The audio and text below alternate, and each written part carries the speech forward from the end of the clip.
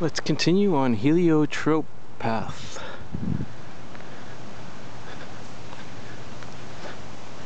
Well, Mount Auburn is quite a famous cemetery.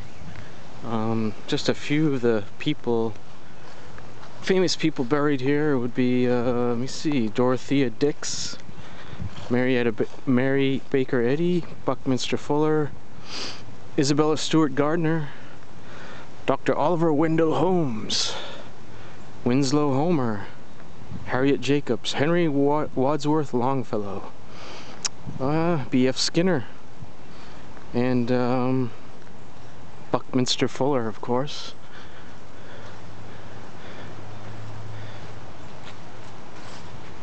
Nice ironworks here, huh?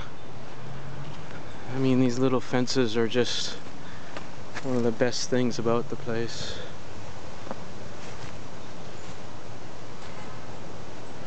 Ooh. Look at that gravestone in the work. Nice.